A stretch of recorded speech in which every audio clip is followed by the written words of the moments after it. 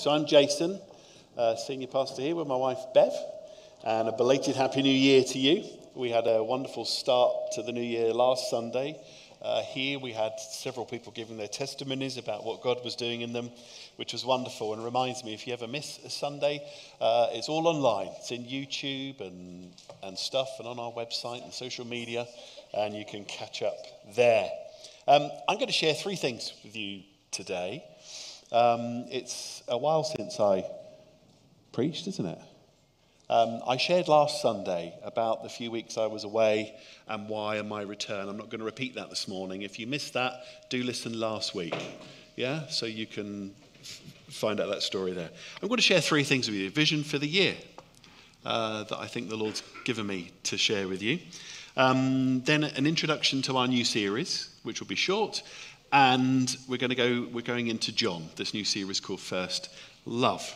And we're going to split things up, because too much of me is sometimes not a good thing, as my wife is always reminding me. She'll say things like, people get sick of your voice. So I'm going to share the vision, and we're going to have some worship. We're going to do our worship time that we have in the service, because this is like the ministry update piece here. And then we'll come back to God's word, come back to John 16, and if we have time, and I'll share something from there that connects to that. But first, let's pray. So Lord, we welcome you again near the start of our year. Be with us, be present to us, open your word to us, join us in coffee, friendship, worship. Be present. We welcome you. Amen. Vision is vital. Proverbs 29 verse 18 says, without a vision, people perish, or another translation, they cast off restraint. I like to think it's like entropy. Anyone remember the second law of thermodynamics? No? Some of you are nodding. You had flashbacks to school. Something that has energy, it's the way the universe is wired. Energy decays. Hot things become cold. And it's not just physical things, it's emotionally in our lives. Marriages that were once full of passion and fire can become icy, cold, and sterile. That's the natural tendency of our fallen universe, that energy goes from a high state to a low state. And this is something that the writer in Proverbs noticed, that without vision, without something from God and his connection to us and his energy in our lives, we will decay into coldness and distance from him. Our world will, and we will. And something is at stake, and still is at stake, or has always been at stake with vision at any time in history, but especially this COVID moment. And we're all sick of hearing the word COVID, aren't we? But there is still something at stake. And without a vision from the Lord, especially in the midst of what is a natural disaster in slow motion, without a vision from the Lord, Scripture tells us the world, the flesh, and the devil will set the agenda for our lives, will take God's purposes from us, and will cause us to walk into ways where we are very far from him. And so I want to share with you this vision for you is about energy, and it's using the image of fire, because it's Scripture talks about the presence of God, the energy of God, the power of God, the presence of God in many ways, and one of them is fire, heat and energy and potential. And I've been listening to the Lord a lot more. In the few weeks I was away, I prayed even more. And I'm not saying I've prayed a lot to boast about my prayer life, but it's almost like I never had a prayer life and now I had one. Of course, I always prayed in the mornings, mostly for you. Lord bless, and I had a little list of people. But this past year and 3/4, I sat down with the Lord and I said, Lord, I really don't know how to pray. I don't know how to just be with you and not be asking you for something for me or for people in church. And the Lord's led me into prayer. And in the early hours of the morning, spending extended time with him and delighting in him and receiving from him. And what I share from you comes from that place. And I've been saying, Lord, what are you doing with us? Now, a sign that what I'm about to share with you, if it is from the Lord, it will bring light and energy and life. All preachers dare to believe. Jesus said that his words were spirit and life. And we all dare to believe that as we share things that we think Jesus has given us, that they too would be by the Spirit and would bring life. And you know those moments when someone shares something, not just a preacher, someone in your small group, and you go from, don't you? Some of you had that moment where your energy is here and suddenly it's here. Anyone had that? Whoa. A little bit of the Spirit and God's power comes to you and you're like, oh. One of the things I talked about last summer was I said that we're in a moment in history. Really, I'm really believing for this. And this is not a lack of faith to say this has been one of the crappiest times in my life. Am I allowed to say that word in church? I always ask if I can. I've never known so much personal loss and anguish and difficulty. And that's not a lack of faith. By the way, it's not faith. I keep saying it. It is not faith not to acknowledge your loss and your pain. That is not Christianity. We worship a Saviour who calls us to go to the cross and take our pain there. And Scripture again and again says the beginning of processing our pain is acknowledging it before God with one another and to care for one another and take people to Jesus. And I shared last summer, I said, I guess like pain is too painful to waste, as my youth pastor told me many years ago. It's like, Lord, what are you doing? God must be doing something at this time in history. And the best I could come up with was an image and a story that one day my grandchildren are going to ask me, Granddad, tell me about COVID, yeah? And I will tell them about walking around in the early summer, but it was like Christmas, but it was warm because there were no cars on the road, yeah? All that kind of stuff. And I couldn't get toilet paper and all those things, yeah? I'll do all of that and tell them that. But what I want to tell them is I want my grandchildren to be followers of Jesus. And I want my grandchildren to say, tell me, Granddad, what God did. Tell me what God did. And did I take part in it? And I shared that last summer and I said, the danger is that we will miss what God is doing because of the entropy, because of the atrophy, because of the fatigue and the exhaustion. And that happens in history. God's people go one of two ways. They fall away from the Lord or they are ignited by him and rediscover him. And I said, I think that God's giving us an opportunity to catch fire with him and reconnect with him. And does that make sense still? I'm like, I want to be in. And one of the things we said was coming out of our services, I still talk to pastors. I get to them well networked. And some of them can't even put on proper services yet like they used to because so many people have just disappeared and don't want to come back or are exhausted. And something's at stake as we restart gathering as God's people. And we said last summer, do you remember? Are you in? Do you remember that? And we asked you to click in the app. I'm in at this moment in history. All you had to do was say, I'm in. And we said, how does that begin? And it begins here.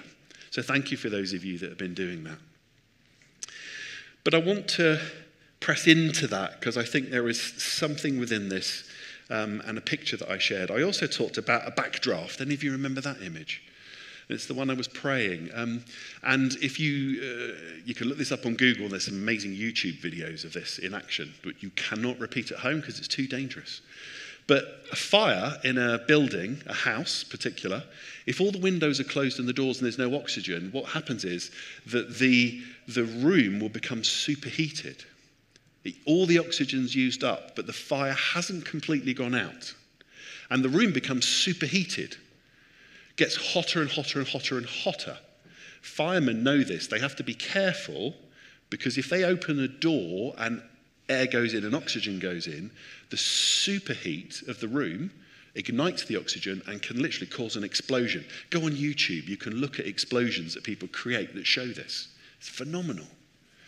And I really felt like, and I shared with the church, this is the word that God gave me back in March. Do you remember where you were in March when lockdown happened? I remember I was driving down to my wife who was on holiday that didn't turn into a holiday, saying, God, what are you doing? And in my prayers, I felt God give me that picture. And I felt God say that he was going to allow this for a while. And for the church and for Christians, it would mean for some people, their faith was going to go out. For some people, they were going to get to the point where they would be smouldering. Lord, I don't know if I can keep on anymore. I need oxygen. And other people would be getting red hot, going, I need oxygen, but God, You're amazing, yeah? And you probably know a variety of people. But that God was going to let the air back into the room. And I think this year, God is opening the windows of heaven and he is already letting the air back into the room. And so I've been praying into that picture, and this last bit I want to share with you is what I think God's calling us to this year, that fire is coming.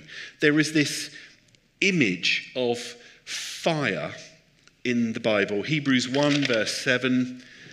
In speaking of the angels, he says, he makes his angels spirits and his servants, that's you and I, flames of fire.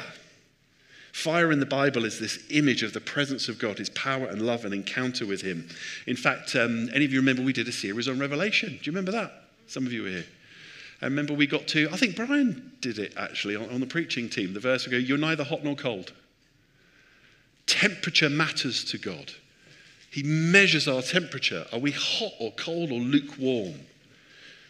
Temperature. What's your temperature? I don't mean in the hall with the doors open.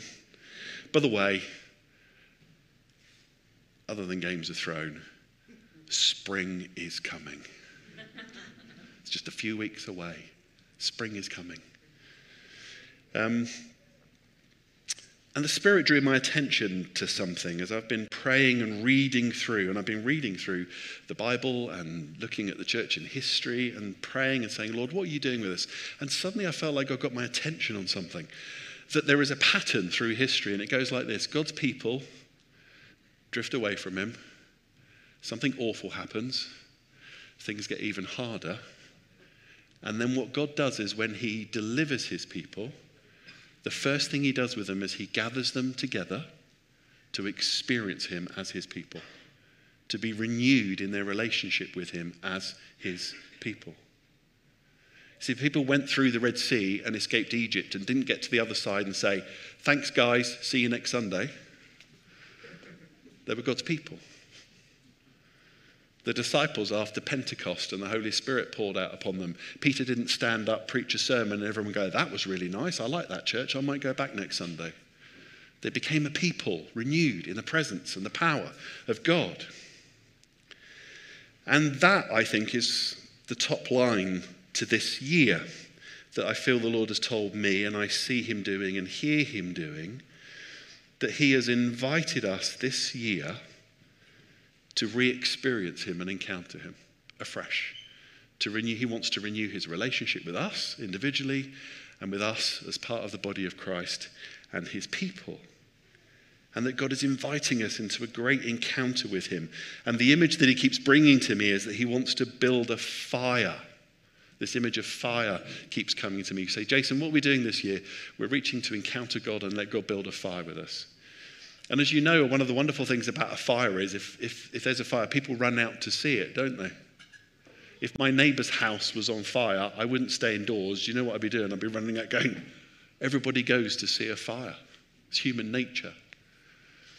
Some of the other things about fire is when a fire is big enough, it can set light to almost anything.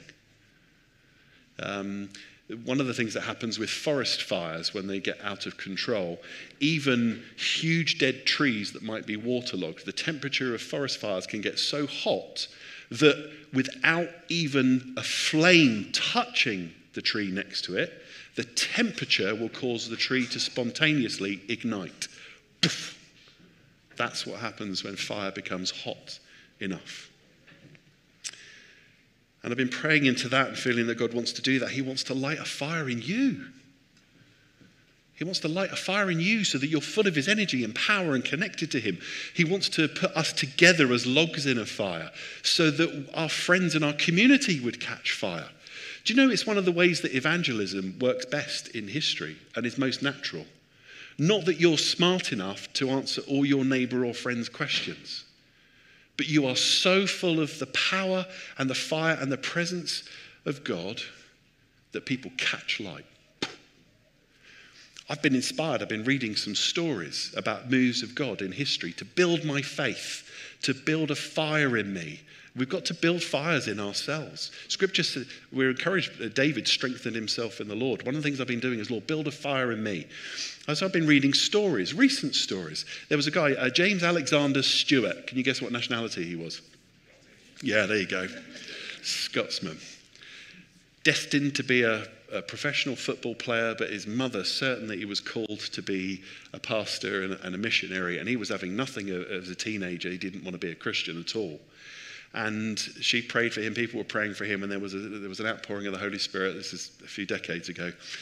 And in the middle of a football match, and one that was really important for him, being scouted as a professional footballer, the Holy Spirit fell on him, and in the middle of the football pitch, he falls down to his knees, gives his life to Jesus. And he went off and set up one of the biggest missions agencies in the world for the next few decades. Or a more recent story, in the 1990s, I've been listening to some podcasts from a pastor who's dead, but they've taken all his old talks and put them online. And he used to go to churches and they would have evangelistic missions and invite their friends to come, in the belief that friends would come to the service and that as God's people they would meet in the run-up to the service and they would be praying that people would encounter God. And they did. And basically it would be like a fire. The presence of God would be there, friends would come and they would catch fire. People in the church who weren't really Christians would catch fire and give their lives to Jesus.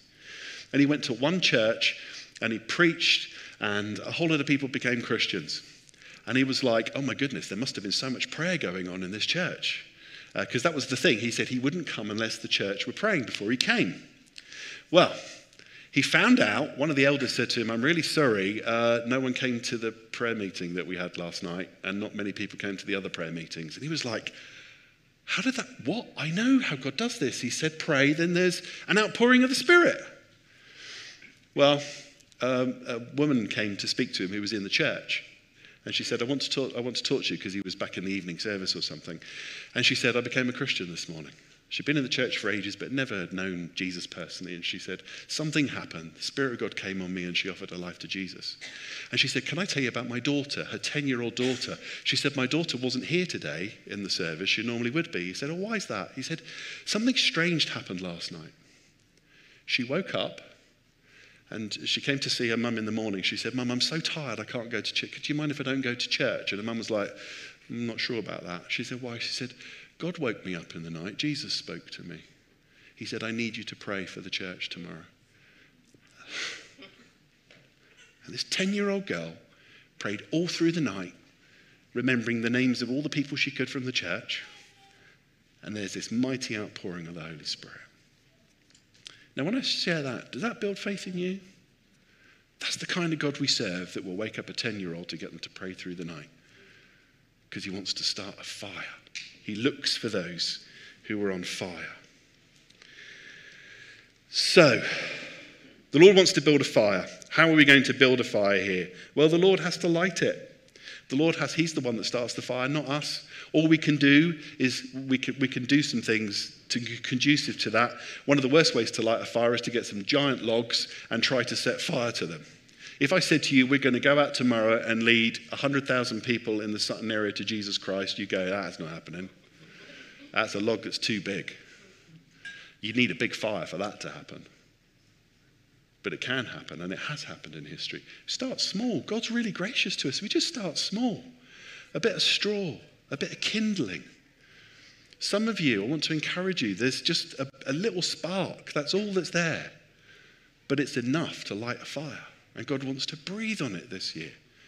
And he wants to ignite it and put that together. This is why the church works. You plus you plus you. You on your own are just a little log. But all together, oh my goodness, what kind of fire can the Lord light? So we're going to look for the Lord to light and build a fire with us. Cooperate with the Holy Spirit. I'm stretching the metaphor here. So there are logs in the fire. You are logs. But I've been praying, and I also feel that the Lord has said that there are particular things he has already set fire to in our church. He's lit. And we need to let him breathe on them, and we need to gather around them, and we need to help those, let him build those. And here are some of the things that I think I see. One is prayer. Prayer's been growing in our church. More people praying on their own, more people in prayer meetings, more people. We've had a prayer meeting before the Sunday service that Wendy Sullivan's gone to on her own for 25 years. Now has sometimes a dozen of us. God's turned up. Prayer, a little fire lighting, prayer. And prayer, by the way, is the thing that lights all fire.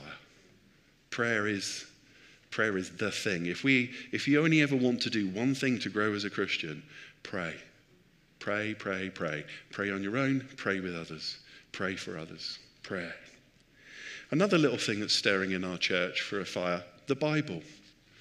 We had a couple of online things. Brian did something. A bunch of people turned up to that. And I've heard that from people. People have been saying to me, I really want to get, I'm tired of not reading God's word and not understanding. I really want to get into God's word. Anyone here got a little fire in them of excitement about your Bibles that you never had? Anyone got a little fire? Oh, I'm seeing some nods. Some nods. That's all right. You can nod. You don't have to put your hand up. It's like, fire of the Bible. Worship. I had a few weeks away and people were saying to me, something's happening here. Someone's actually said to me, it's like the temperature's going up in the room. The temperature here of encounter with God and worship. Giving. I've been doing this a long time as a pastor. I've had a few people approach me. God has stoked something in them of a sheer excitement about giving. Fuel for the fire. Prophecy. We've had, I don't know, is it 29, 30 people who've been meeting for over a year in Zoom and doing prophecy, and we've got people coming to meetings to be prophesied over and prayed for. There's another log on the fire growing in our church. Lighthouse. We do lots of things in the community. We give to things, and you have an opportunity to, there are so many things you can take part in our church. But Lighthouse, for me, as I've been praying, it is a fire that God started in our church. It was a thing that got slowly closed down because of COVID, but as soon as it reopened, there's a fire there. The Holy Spirit is on that. He has birthed that in our church, and Lighthouse remains the fire starter for us in our community, down at the Old Dolphin Pub. And small groups. Small groups that during COVID a lot of us went to because we had nothing else to do. But I've been hearing about our small groups being much more intentional and saying to people, if you want to be here, be here. If you don't, don't. Because we really want to be, in other words, on fire. We want to host the presence of God. We want you to come and let go of all the other things and discover Jesus. There's something there that's wonderful. So that's the fire for the year. So let's make this really concrete. What does that mean we're going to do, and what will that look like for the year? Less is more. Anybody here with a surfeit of energy at the minute? No. But I tell you what, if God builds a fire under you and you get full of the Holy Spirit this year, you might be surprised at what you'll be able to do for him. That's what we want. We don't want to do a bunch of things that make you more exhausted. We want you to be on fire for him, and for him to say, go and start fires there. Less is more. And we are going to do what the Father speaks to us to do. We are not going to, there are going to be so many things this year where it will be, our church should, no shoulds, big line through it. We are not doing anything just because it's got a should on it. A should means one or two people do something that no one else wants to do. No shoulds. And not even it would be good to do this. No. There are lots of good things to do. The best is what the Father tells us to do. That is what we will do. Because that's where the fire will be, and that's where the energy will come, and that's when more will explode from it. He opens the windows of heaven, and in the face of our exhaustion, I want to tell you something really practical. This is probably the most concrete thing. I feel like the Lord said we need to move from this place. We've been here long enough. And in particular, I felt like he said to me that we need a new wineskin, was the word. He has served his purposes with us here for 24 years. It's a long time. But we need a new wineskin. I was in a service, walked outside, and I felt the Lord say, I want you to have a new wineskin. And I said, I've been praying into that, Lord, why a new wineskin? It's because this place is used up. In the Spirit, this place is used up in terms of what the Lord wants to do. It's been wonderful. It'd be easy to just keep turning up here. But what he's done here is drawing to a close. Because he wants a new wineskin. And I felt him say, Jason, you need somewhere else that I have for you that can contain what I'm about to bring to you as a church. And this isn't it. And there's some really practical things. We need a place that we can open when we want to for what we want to, including Christmas Eve services.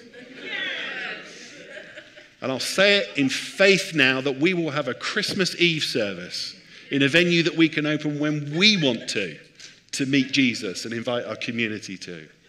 Yeah, we need that. Our young people need a place. They need a place they can go to at the crazy times young people go to, where they don't have to go to just DTI. Here's a fire I've been praying. There is something God's doing with young people who've missed out on things the last 2 years, and he's lighting a fire through DTI. And as I pray, the picture I get is there's a space, and our young people come to it, and the Holy Spirit falls on them just like he does at DTI, and they bring their friends, and their friends just catch fire, because it becomes a great thing to do. Come to this thing, why? God's there. Poof! Nothing cleverer than that. Freedom and deliverance God wants to bring, not just to young people. And also another reason to have a new wineskin is a building is a building. It doesn't matter. God can meet us anywhere, and he can meet us if we pitch a tent on flipping Box Hill. But it's about his presence, and it's about where he calls us to be with him and where he wants us to gather and worship him. So I'm warning you for this now, as best as I know. I felt the Lord has also said this. He said, we won't get to where he wants us until we leave here, because it's too easy to stay here. Do you remember Abraham? God said, go, and Abraham said, where? God said, we'll find out. And I think there's some things coming where we're going to have, and you're going to go, what's the point of moving somewhere for 6 months? Because God has a new wineskin for us, and God is doing something, and we're going to go. We're going to move off, and we're going to pursue God, and we're going to discover what he wants for us, and we're going to let him build a fire in our church that sets fire to our friends and family and community. And we're going to pray, and we're going to offer opportunities to get into the Bible, practice prophecy, focus on Lighthouse, focus on evangelism and introducing our friends to Jesus, and tend our fires. And the last thing is this. Let's make it really practical. How does this... Sorry.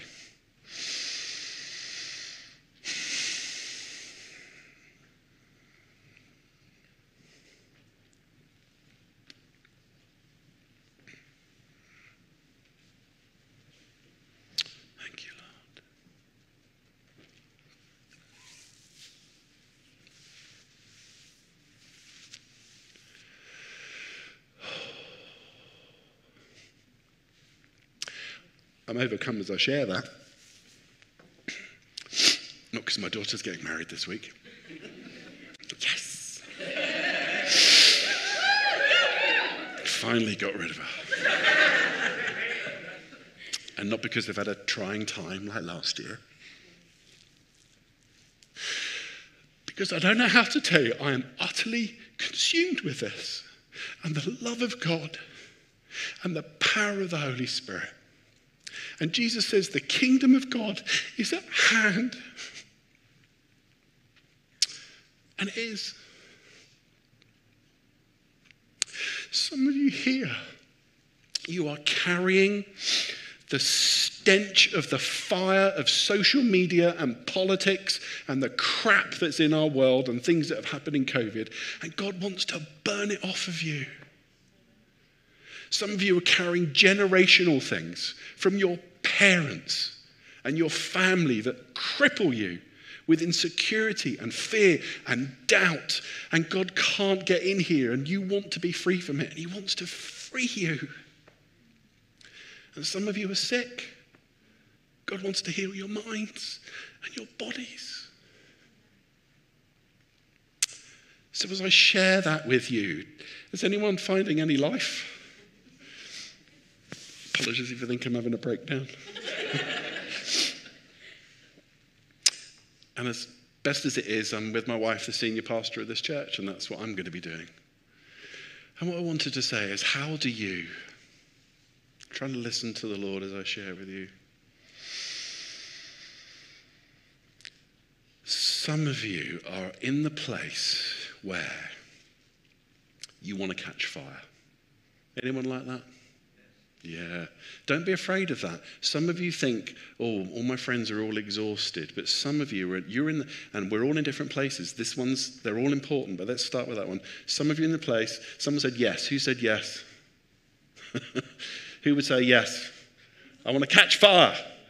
Yeah? I'm already on fire. We need you.